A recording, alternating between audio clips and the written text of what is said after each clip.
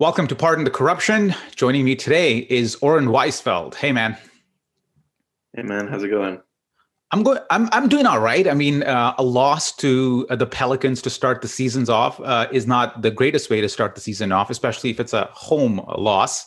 And as I was watching that game, I think even in the first quarter, what dawned on me was that we were really struggling to rebound the ball right from the get-go. Baines, Boucher, these guys just were not able to keep up with Zion on the glass, and just the amount of activity the Pelicans generate underneath the hoop, the Raptors had a little trouble with. And at the end, we were like -10 on the glass. And man, basketball sometimes is a pretty simple sport, man. You got to score and you got to rebound, and when you don't rebound, you run into a lot of trouble. Am I overblowing the rebounding issues by calling them out so early? Do you think it's an actual issue, or do you think this is something that's going to sort itself out? Yeah. Well, first of all, it is weird seeing the Raptors lose. We're not used to that. So last night sucked. But I will say that was a much more well-organized Pelicans team than the one we played at the start of last season. But I'm not ready to say that there's a rebounding issue quite yet. That team is obviously designed to crash the boards. Like having a front court of Zion and Steven Adams is obviously just going to demolish, in general, most teams on the boards.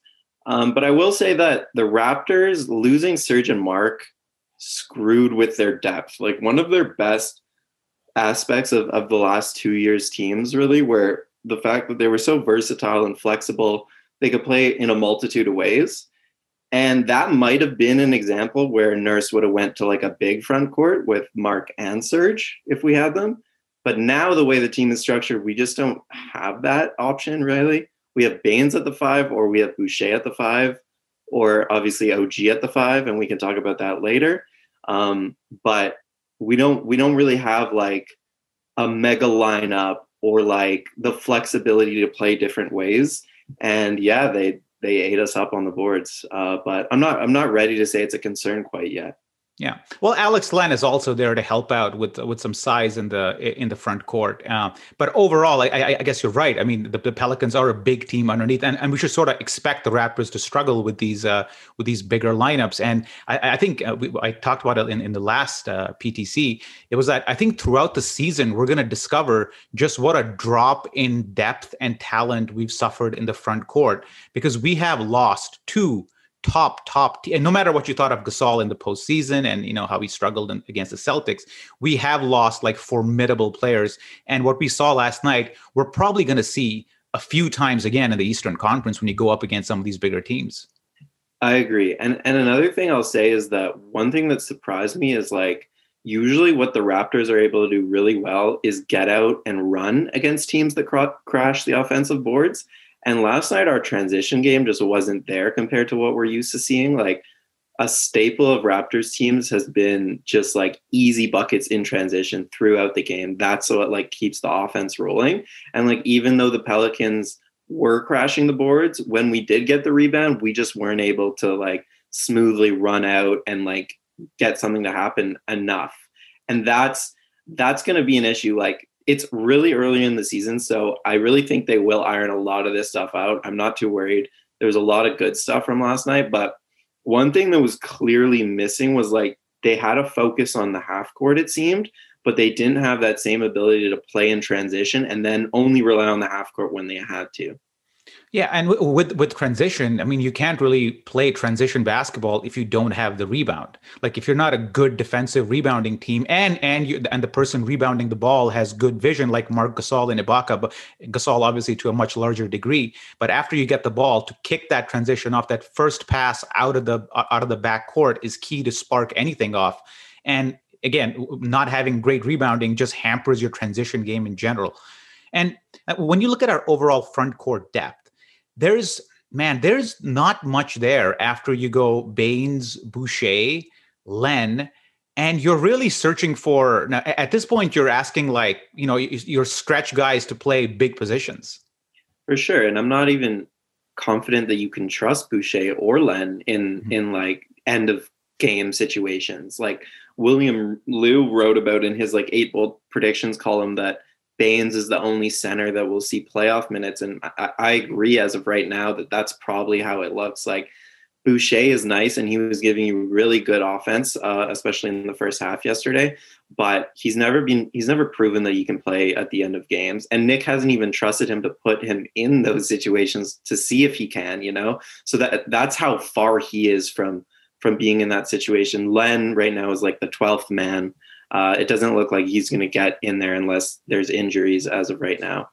So yeah, there's a depth concern for sure. Like that's, to me, the only real reason that this team is worse than last year's team. It's not necessarily because the top end talent is worse. It's because the different ways you can play, there's fewer of them. And people want to talk about small ball, but small ball is so matchup dependent. Like small ball is not going to work against half of the East's best teams. It's only going to work in like a few different series. So I think it's something the Raptors probably will have to address, whether it's at the trade deadline or next offseason. But I'm willing to give them a little more time, especially in terms of rebounding. I'm not sure Baines is a worse rebounder than Gasol. And so I think we had rebounding problems last year, and I think we're just about as bad as we were then. Yeah, I'll counter you on the how far back Boucher is behind Baines. I mean, obviously Boucher is raw as you can be. But what I do like about Boucher's game is that he is fairly confident in trying to hit that mid-range jumper. We saw it against the Pelicans as well, where after the initial screen, and the Raptors did do a much better job, or just a generally good job of getting into their half-court sets much earlier. You didn't really see too many like late shot clock situations where you're heaving up bad shots, which was a kind of something that happens to you when you go up against good defenses. I think so. Credit to them for actually getting into their offense fairly quickly. But with Boucher, I do like the fact that he has that elbow jumper in him, because that really opens up the game a little and kind of reminds you of how Ibaka used to operate with Lowry and Van Vliet by going into that elbow area. And as I've been, kind of saying the last little bit, the mid-range game sort of is coming back. And to see Boucher kind of do that quick fire elbow jumper, that could be a play that might earn him some more minutes in general. Maybe not surpass Baines just because of Baines' screen setting, but just kind of edging into his playing time a little bit. I think he could cut into it. Yeah.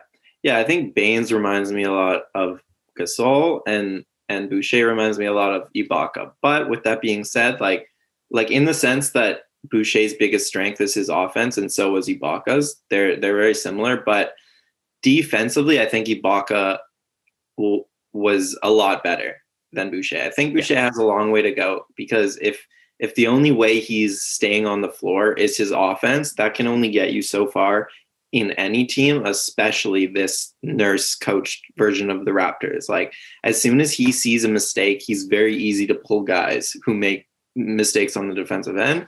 And Boucher is still willing to bite on pump fakes and all that stuff. But I will say last night was one of his better games overall. Mm-hmm. And if he's going to slowly continue to improve on both ends, and adding like that short roll jumper is definitely, it does open the floor up a lot for his teammates, then yeah, I see no reason why he can't play as many minutes as Baines. Baines is also an older man. Like he's 34, like 20, 25 minutes a game max is like the most he should be playing. And last night and in the preseason, he's looked tired early.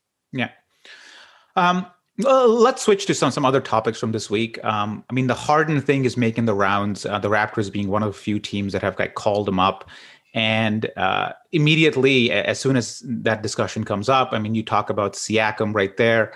And then you go, because he would have to be the minimum probably that goes the other way, you would imagine. And whenever you talk about that, you always start comparing where Harden is today and where Siakam could be in the future. And those are and those conversations are not indictments against Siakam. It's a natural question to ask when you're evaluating a potential trade. If you leave Harden's off-court issues or whatever aside, which to me are frankly boring, but as a player, he is an elite offensive player. He is an elite scorer. I don't think there's a guy in this league who can stop him from getting 30 a game. And you weigh that against Siakam's ceiling. I guess the open question, and this, so by the way, after the Raptors game or during the Raptors game, I was also watching the Bucks and Celtics. and watching Tatum and Jaylen Brown go off on Milwaukee. And you start to compare players naturally. And it kind of, I guess the question I'm asking is, where do you think Siakam's ceiling is? Like, if you had to rank, like, okay, let's start with Brown, Tatum, and Siakam. Which of those three have the highest ceiling?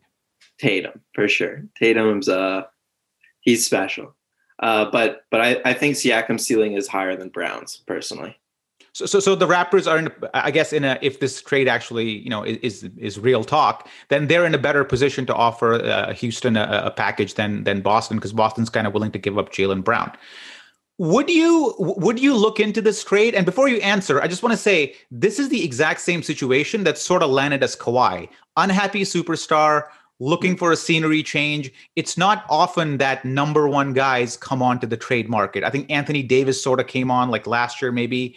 It's not something that happens very frequently at all. So when this opportunity comes up, do you, Oren Weisfeld, pounce on it?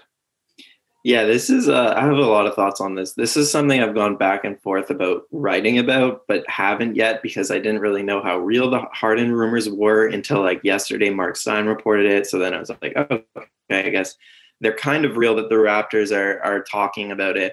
But yeah, like it is the same and it isn't. So would I trade Pascal for Harden, like a straight up one-on-one swap? Yes, but it's a more complicated situation than that, because this isn't the same as the DeMar for Kawhi thing for a number of reasons. One of them is the DeMar team had reached its ceiling.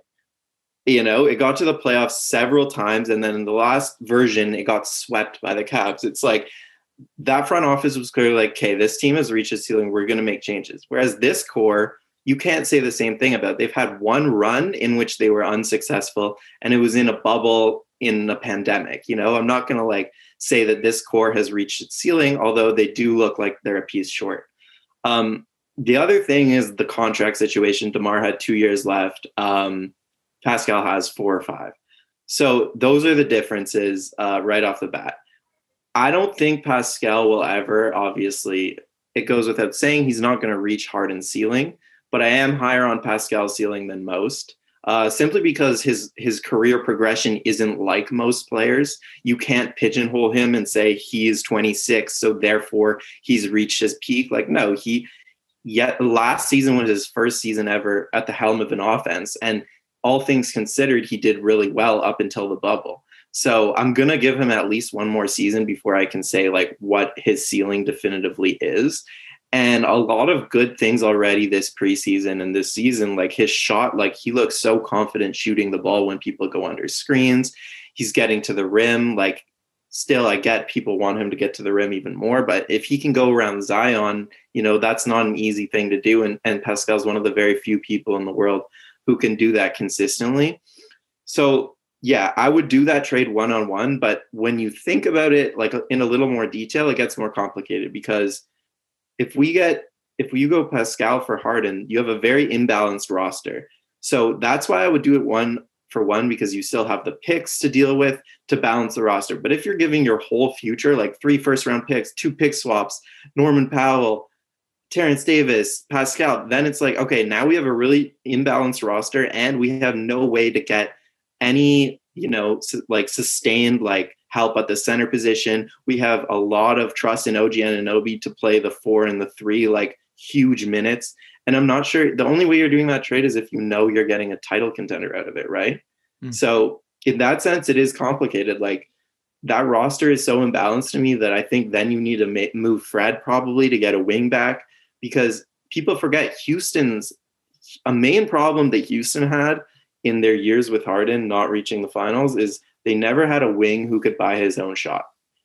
And that's important in the playoffs. And Pascal, say what you will about him, he can do that with some regularity. So that's why I'm hesitant.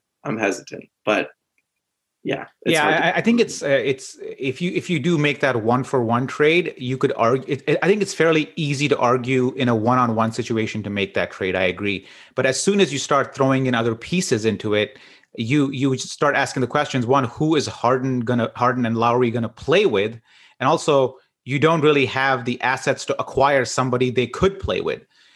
because I guess Houston's ask is so high that it makes it untenable. But I think from Houston's perspective, I mean, it's fair for them to actually go ahead and start looking into the market. I think the price they think Harden is worth is probably higher than what they think it is. I think the return on Harden is going to be lower than what they had possibly imagined when they started doing this, and maybe the asking price could go down a little bit later. I don't know, but I do agree with you. It seems like if you're able to do a one for one swap and maybe throw in one other player, sure. But as soon as you start talking about OG and Fred in there, it just becomes like, why are you even making this trade? Because even with Harden, you're like second round fodder there.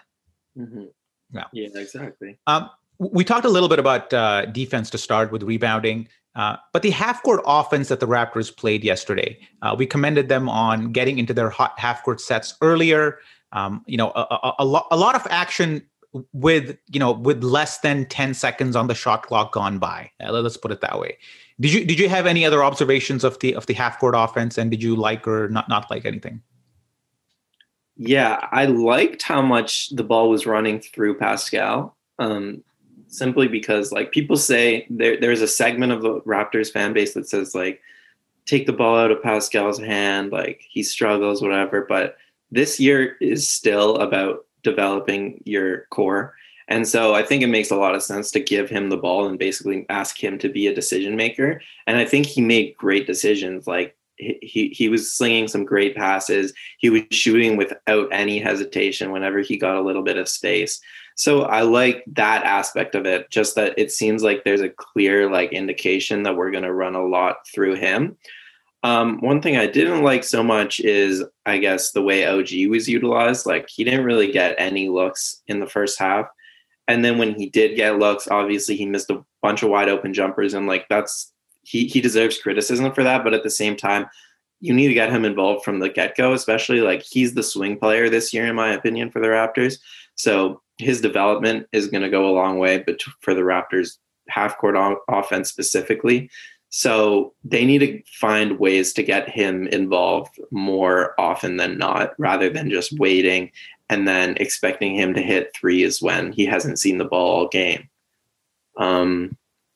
Yeah, on the Siakam front, I think I've been calling for him to handle the ball a lot more, because I think that's the only way he can grow. I think he needs to really feel what defenses are throwing at him. And a lot of that comes by scanning the scene with the ball in your hand to see what's on offer. So I'm not bothered. Yesterday he had a massive turnover where like he kind of dribbled the ball and like off his foot, I think. And then JJ Redick hit a three, and that was like a TSN turning point kind of deal. But even that didn't get me too mad, because those are the mistakes we expect Pascal to make. And we should be happy that he is actually confident enough to try those with the ball, because last year he wasn't doing it as much. So I love the fact that Nurse put the ball in Pascal's hand and gave him some latitude to make mistakes, and didn't immediately shift to like Fred or Lowry on the ball when he did make mistakes. And I personally thought yesterday Pascal with the ball was some of the best play I've seen him like handle the ball and create for his teammates. I think that'll only improve. I love that aspect. In terms of what I did not like, I really think, man, like Fred is a square peg round hole sometimes in our offense, because the way he can get his shots seems to be just like step back and take deep jumpers. Those are the only clean looks that he's able to get, or if somebody is creating for him and he's spotting up on his floor. But with the ball in his hand, I didn't see enough shot creation for others, and I certainly didn't see enough shot creation for himself. Yeah, it is kind of funny that like we talk about putting the ball in Pascal's hands to develop him, but then when it comes to Fred, we're like, oh, I'm sick of it. And like, I'm with you. I'm sick of it too. Like, it doesn't really feel like there's a reason for him to have the ball in his hands other than developing that aspect of his game. And that's fair. Like, I think Baines will be good for him. Just like having a real screener there who can like free him up when they run pick and roll. And that was another thing I liked about last night. They ran more pick and roll than we're used to seeing, especially when Baines was on the court. You saw him run pick and roll, and then either it was with Siakam or Fred or Kyle, and that led to some open shots. And then Boucher also was running some slipping to like the elbow and then that was also a good source of offense. So the pick and roll was encouraging. But yeah, it's also with Fred, his best skill is a catch and shoot threat. But when he isn't confident in that shot, like he wasn't last night, like you said, he's not doing much for you offensively. So I think last night was a good example of a game where Norm didn't have it and Fred didn't have it at all, and they weren't doing enough defensively to warrant playing big minutes. But I mean, you can blame Nurse on this, but also their bench just isn't as good as it was in previous years. So in the case where usually maybe you wouldn't want to rely on those guys so much last night, they don't really have as much as a choice this year. They kind of have to stick with their guys. Yeah. And again, it's game one. I mean, man, I feel even silly talking about some of these things after one game, but hey, I don't know. We love the Raptors. We like talking about them. Yeah, I'm not overall concerned, man. I mean, losing to the Pelicans does suck, but this is just growth. And in my mind, I like convinced myself that this is a learning year. It's a growth year, and these things we need to just accept them. And we're gonna have some shitty nights where we're gonna lose to some shitty teams, and that's something you just gotta accept and not be too disappointed about. At least this season. I haven't got there myself. I still think we have a good chance of being competitive, and I think that definitely hinges on some stuff happening at the trade deadline to balance the roster a little bit more, to get a guard out and get, a front court player in. But yeah, I'm not there yet. Maybe that's just going to lead to me being more disappointed though. Well, speaking of the guard going out, I mean, we have two guys now, and we have like an abundance of these, tweeners with Malachi Flynn coming on and Terence Davis being, a pretty decent player in his own right. Norman Powell being there. We also have Matt Thomas, depending on how you view him. But Flynn versus Davis seems to be something that's going to warrant some discussion pretty soon, because those two guys are essentially competing for very similar minutes and also happen to be similar players. You could argue that Davis is a little bit more athletic and maybe quicker, has a little bit more experience, but Flynn in his limited time has shown that he's worth investing in, because the returns that might come from him will be greater than the returns that you might come from Davis. Yeah. And this could be another one of those things where we look back on it a month from now and it's silly that we're talking about it, because, I never expected Flynn to get minutes the first game of the season. That's just something the Raptors generally shy away from. They like putting guys in development spots like the G League. They like making rookies earn every minute so that there is like a next man up mentality, and it makes sense, like how you're progressing up the roster. But with that being said, I think it makes more sense for Flynn to be the nominal 10th man than Davis for a number of reasons. Like, people like Davis's ability to get to the rim, and that makes a lot of sense because the Raptors are shy on those type of players. But other than that, I don't really see what he's bringing to the game. Like, he's so just like full going forward and looking at the rim, and he's not very cerebral the way he plays, and it doesn't make much sense to me given how the Raptors want to play. It requires a lot of like high IQ players, and it also makes just more sense to have as many playmakers as possible coming off the bench, because right now you have lineups where only Fred or only Kyle are the only playmakers, and that's just hard in the modern NBA to be good when you only have one guy who can really make reads with the ball in his hand, right? So for that reason, I think it makes a lot of sense eventually for Flynn to kind of overtake Davis. He showed a lot in the preseason. Like, I know he's a rookie, and I know Raptors fans like to like fawn over our draft picks, but he just made, what impressed me the most wasn't just that he made the right reads, but like he made them quickly. He got the ball and he made a decision right then and there. Like, either I'm going to attack or I'm going to pass or whatever. And we've needed a third point guard for a couple of years now, and he seems to be that guy. So I don't see why he doesn't win that spot soon. That's a great point regarding the quickness of the reads. I hadn't really thought of that aspect, but yeah, he is very quick in his decision making. Again, early in the clock, he makes the right pass, and also he's very confident. Like, he will step back and use that screen and take like a 22, 23 footer with no hesitation whatsoever. And that's something that surprised me, because you expect a rookie to come in and kind of like ease his way into the offense, see where he fits in. But he's certainly taking a leadership role when he has a ball in his hands, which is surprising. But when you think about that, he's a fourth-year guy out of college, and those guys are usually more mature and have seen more, that's maybe sort of to be expected, but still surprising for me how confident he was in looking for his own shot when it's available. Yeah, I was also surprised by the defense. Like, I think he's already a better defensive player than Davis is. Like, Davis has the size, but he makes a lot of mistakes, and Flynn doesn't seem very mistake prone at all. He seems like he has great footwork, great job maneuvering around screens, like, and great digs. Like, as someone he's gonna create some turnovers, which Davis doesn't really do. So I think he'll win that spot. I don't think it's too much cause for concern until, if a couple months goes by and this is still the rotation, then I'd be concerned, but it's early. Yeah, I guess the real topic here should be like, is Davis going to steal minutes from Norm more than anything? Because again, it's just one game, but Norm looked very shaky yesterday, very shaky.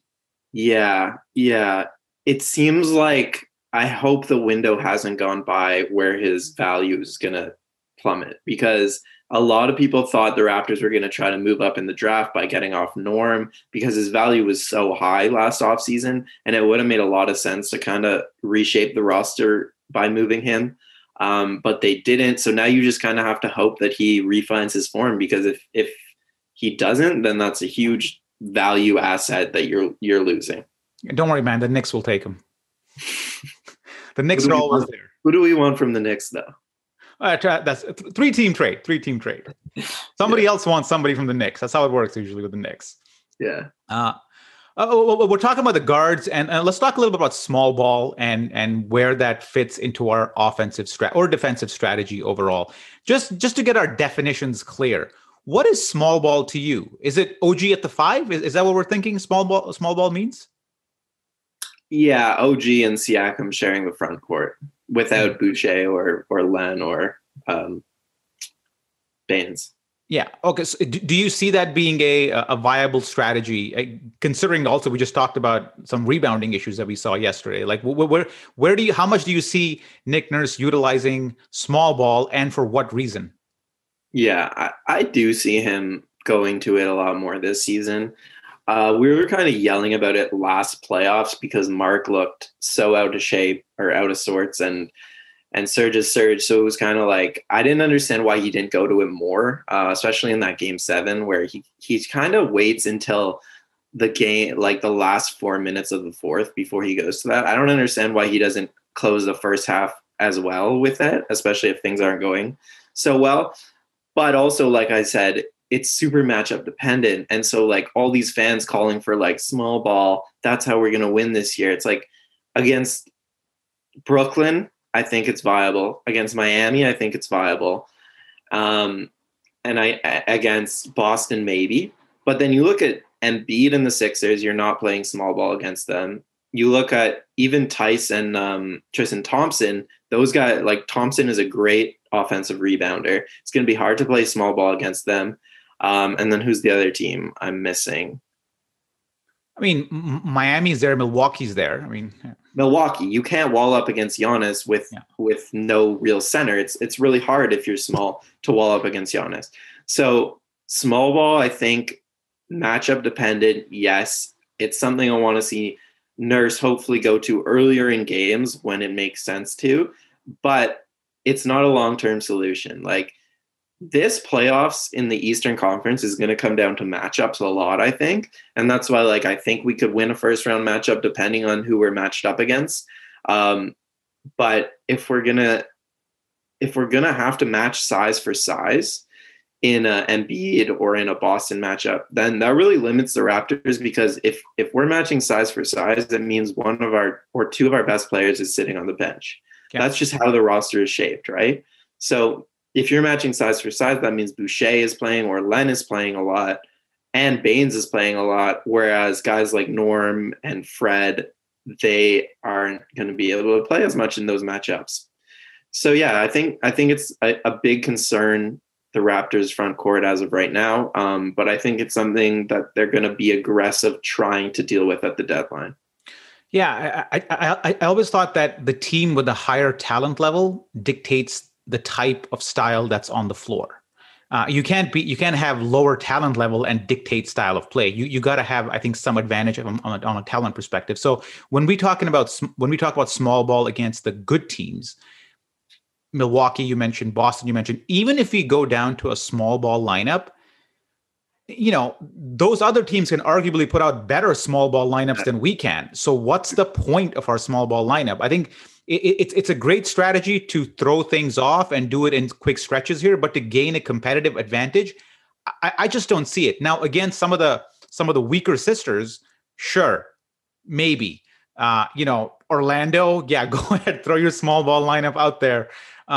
Charlotte, go nuts. But against meaningful competition, I just think it's just a little tool you have to kind of change tempo and do some things here and there, not as like an overall, oh, we're going to switch into small ball mode and like dominate or overcome. Like, I don't know. I don't see it as like a silver bullet by any means. I think previous seasons, yeah, it made a lot of sense because we could switch it up. Teams were kind of bruised with Ibaka and Gasol in there. And then we threw in a smaller lineup, but just up the tempo even more. So now you're going up against a tired opposition, which has had to deal with two big guys. Yeah, it's a change of tempo, which can go a long way. But on its own, I don't know.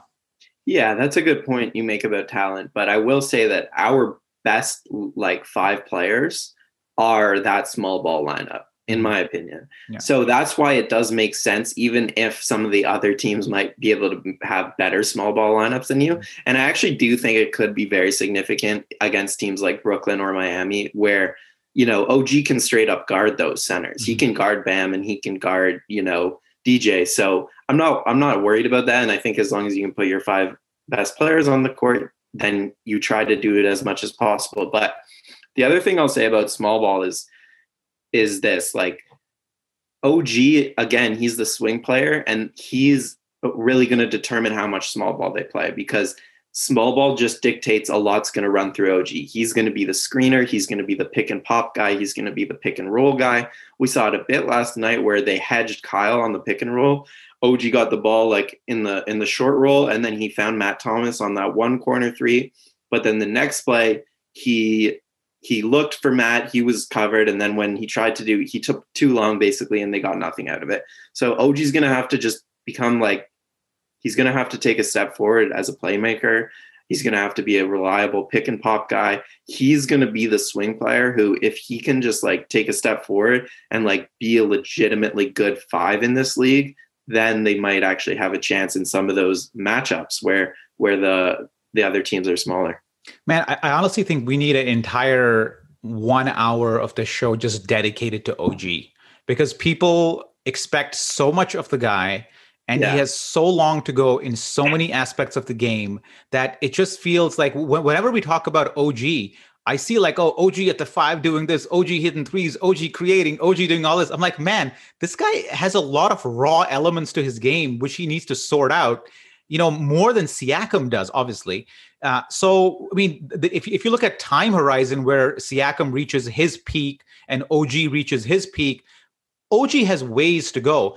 And OG also doesn't benefit from the fact that in the Raptors offense, we look for OG naturally less than we look for some of the other players. And last night was, if last night is any indication of what Nick Nurse thinks of OG's offense, and again, preface this, it's only one game, OG will not get as many touches as you might think to mature his game in a single season. Yeah. Yeah, me and Samson were talking about this in one of his weekly podcasts where he read Nick Nurse's book and was saying there was one part where OG said, where Nurse has like a thing where he wants OG to bring the ball up sometimes, but Fred won't give it to him. So he came to Nurse in the lobby of the hotel one time and he just said he's still not doing it. So that was like his way of confronting the issue. But yeah, like you said, even if Nurse does want OG to get more looks, the Raptors offense is so free flowing that it doesn't necessarily matter. Like the players are going to dictate, like the players with the ball in their hands, like Fred and Kyle, they're going to dictate who really gets the ball. So there's nothing sometimes the Nurse can do about it unless he wants to create like a more structured offense, which doesn't seem to be in his plans. But yeah, like I agree with you that the OG narrative and dialogue is a little ridiculous. And I just fell prey to it, saying like the only way the Raptors can really compete is if he does take that step. I still believe that's the case, but I don't know if he will take it. And I think like some of the people who are saying like OG is going to be better than Siakam this year, like that was a real thing going around Raptors Twitter. And it's like, in what world do you live in that people take these steps naturally? Like, just because Siakam did it doesn't mean we can expect literally anyone else to. And like, Siakam is so far ahead of OG in so many ways that I don't get why people think that he's even close to being the player. I think another problem is with like NBA discourse is people equate defense and offense as being equally valuable when they're just not. Like, OG is a better defender, yes, but defense is not worth as much as offense. Well, yeah, not in today's NBA for sure. I think offense is definitely always offense generally is just more valuable. I mean, but yeah, I mean, defense's importance has sort of declined because the 3-point shot basically says take more threes and you'll make up for what you might give up on offense. If you're giving up twos on defense, make it up with threes. Yeah, the general argument I'm talking about. Yeah, but I 100% agree. I think OG, we are oversubscribing to the potential of OG, and whoever said that OG has a higher ceiling than Siakam, I think that was a legitimate question to ask maybe 2 years ago. I mean, 2-3 years ago, maybe that was a valid question to ask. At this point, I don't see that even being a thing, but I'm open to be surprised. Let's finish off this discussion with some contention talk. We talked earlier about Siakam and Harden possibly swapping, and that would kind of, in some people's eyes, accelerate the Raptors' course towards contention. But given the current roster, assuming that trade doesn't happen, what is the roadmap to contention that you see? And by contention, I mean like, a legitimate threat to make it to the NBA Finals. Yeah, it's hard to say. It's hard to say also because it looks like the East got a little bit better in general. Like Brooklyn looks scary. Philly got better. Boston, I'm not sold on, but Miami got better just because their young guys are a year older. So I don't think I would be shocked. This year it seems like we're a little bit away from those top teams right now. But yeah, I'm not. I think there's a reason to be optimistic though, because there is still a number of ways that the Raptors can improve this roster in the short term. Whether it's the trade market this year, like Norm is a guy who has a player option next year that he'll probably not pick up, but we're not sure. So the Raptors, there's a lot of reason for them to want to get off him just to ensure their cap flexibility. And at the trade deadline, we'll have a better idea about if they're going to be buyers or sellers. So whether they're going to maybe trade Norm for a first round pick, or if they're going to try to trade Norm for a guy who can help them compete now, like an expiring wing, right? Mm-hmm. And then there's also free agency. So going back to the trade deadline, we have all our first round picks, right? So that's encouraging because that's just like, there's a lot of ways to kind of balance the roster by trading guards and trading picks and getting a guy who can be like, first of all, like a center who we can actually have for a long term. Right now we have no real long term, sure thing at the center spot. So that would be a nice thing to maybe go after this trade deadline. And then free agency, Giannis is off the board and Kawhi is probably not coming back to Toronto. I think we can agree on that, but there's a bunch of really good players who would fit the Raptors system, even if it's like for shorter deals. And I could list them, like there's guys like PJ Tucker, like LaMarcus Aldridge, depending on if he still has like a couple of years left in him. Did you say PJ Tucker on a road to contention? PJ Tucker's good, man. I don't know. His third stint in Toronto is going to be the contention roadmap. I don't know. I'm not sure. But I will say, like, the Raptors, I think, contrary to popular belief, are becoming a destination where guys want to play. So even though it might not seem like it because Serge and Mark left, they didn't really leave because they wanted to leave. They left because the Raptors didn't offer them the deal that they wanted, at least in Serge's case. So I think there's guys who want to play in Toronto, and it's just a matter of time before that actually happens. I'm not pessimistic like a lot of Raptors fans are about our chances of landing like a real guy. I can probably, not in this episode, but I can probably debate you well on that topic, because the only thing that we have to make that argument when we say guys want to play in Toronto is the actual evidence of free agents signing or re-signing in Toronto. Everything else is circumstantial and hearsay, really. But I'll put that one aside. But I do want to offer a solution to how we can maximize the our draft picks, which you alluded to, the first round draft picks we have. What about when we trade those draft picks to other teams? Part of an innovative package of the deal would be Masai would actually help you draft with that pick once that pick is on your team. It's almost like the Raptors as a consultancy to other NBA teams. Nobody's done that. It's something which sounds kind of weird, but that could be one way you could actually borrow from other teams and increase the trade value. I don't know if that's legal or whatever it is, but it's not legal. I don't think so. No. Why not? Why would you not just? It's a consulting contract. I think it's tampering, some sort of tampering. No, tampering is when you try to steal existing players under contract over. This is not tampering. This is more of a extra service we provide. I know, but doesn't tampering fall into any way that you're helping I don't know. If you're helping another team get better, that just can't be legal. That's tampering? Oh, okay. I don't know, man. I'm just spitballing. But the thing about Masai drafting is real though, because imagine if the Raptors can get a lottery pick. That's where I'm excited, because that's one option, is trading for the future, trading to load up in the draft. And that's exciting, because if you get a couple picks in the middle of the first round, especially the next 2 years when the draft is supposedly loaded, that could get you there. All right. I don't have any fantastic ideas of rebuilding a contender, to be honest with you. I think we have some assets and it's on the trade market. I would love to see guys like somebody like Brandon Ingram, for example, show up in Toronto through some Masai wizardry. But besides that, I don't really have any great ideas. I think the assets that we can kind of ship out now include Norman Powell and possibly Terence Davis as well, and a couple of picks. And I think that should get you a fairly, something in return. I'm not completely married to Fred VanVleet, to be honest with you. I like the guy. I like his hustle and all that. But if he got shipped tomorrow out of Toronto, would I shed a tear? No. I wouldn't do that for pretty much any player.